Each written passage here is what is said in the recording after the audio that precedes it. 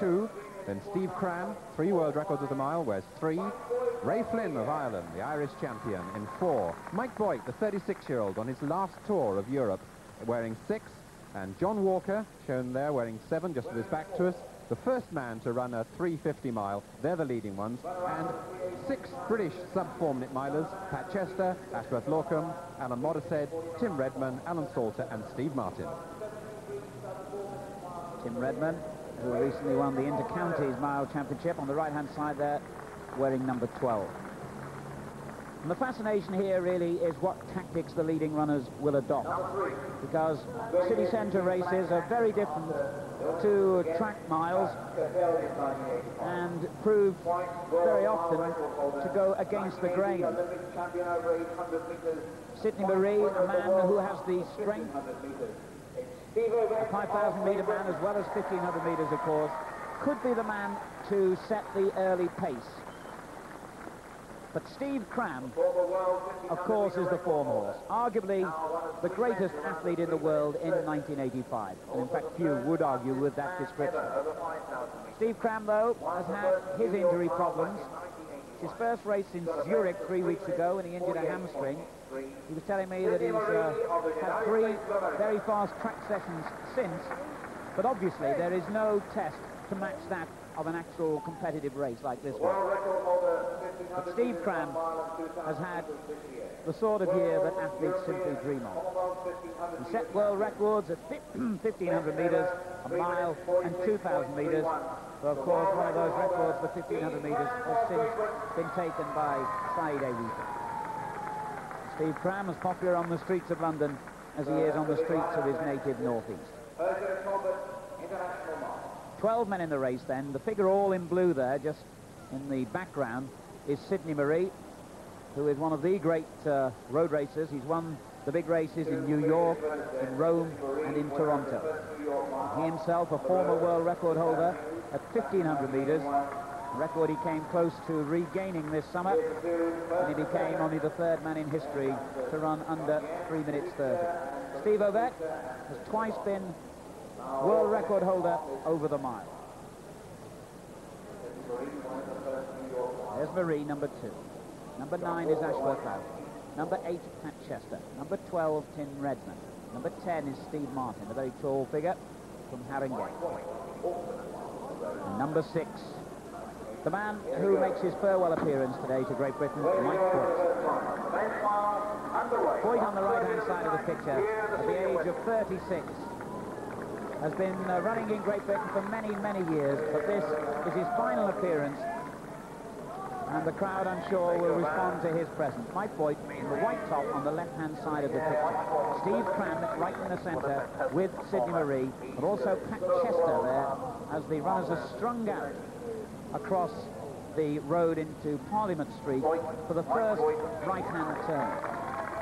And I know certainly Steve Ovett was a little concerned that if the field was as closely bunched as this later in the race, there could be problems as they go through Admiralty Arch. Well, that's another of the famous sights, the 300-foot high clock tower of Big Ben next to the Houses of Parliament on Westminster Bridge. The runners are on their way down Great George Street. Third cage walk ahead of them, but they will turn right into Horse Guards Road. Mike Boyd well to the fore, in fact leading the 36-year-old who has the fastest ever time over a mile. Would you believe the astonishing time of 3 minutes 28, which he set in Auckland, New Zealand, on a course that was very obviously downhill with a following typhoon, I should think. Mike Boyd, and what a dream it would be if he could place highly in this, his final race in Great Britain. On the left-hand side of the picture, wearing the yellow vest and the number 12 jersey, is Tim Redman from Coventry, Godiva. So Boyd looking a somewhat reluctant leader at this stage, with the big names, Walker on the right-hand side, second from the right, Marie all in blue next to him, and Cram, and Ray Flynn, the Irishman, all in red, beginning to show. They're just coming up to the halfway stage, and they've been going relatively slowly, really, because they're just passing halfway now in 2 minutes 3 seconds. Quicker, of course, when she won the women's race, produce a much faster second half. I'm sure we're going to see that there, particularly when we have that downhill 300 yards to the finish. And Boyd lengthens his stride. Flynn has gone with him, all in red, the Irishman, but as yet no sign of a move by the big three names of Marie, Cram and Ovett.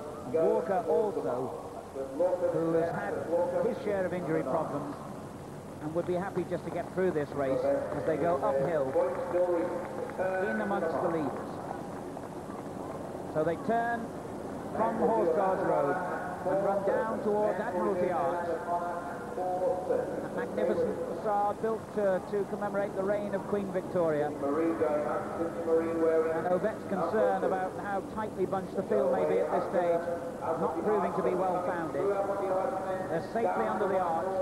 Men will turn down by Trafalgar Square. And as you can see, have a quarter of a mile to go. And Sidney Marie on the right-hand side, all in blue, begins his bid with Ovett very well placed too. Cram the kicker over the final 300 metres, but is he in a good position to kick here? Boyd leads, Ovett in second place. Flynn just losing third place to Cram, but Cram beginning to come through now on the inside, and Marie can't live with the pace being set by the 36-year-old Mike Boyd, with Flynn all in red finishing strongly too. It's Ovett who's pushed himself out into the lead with 200 metres to go, but here comes Steve Cram, who's left it very late indeed. What a finish this is going to be between two of the greatest British athletes of all time, and it looks as though it's Steve Ovett who's got it.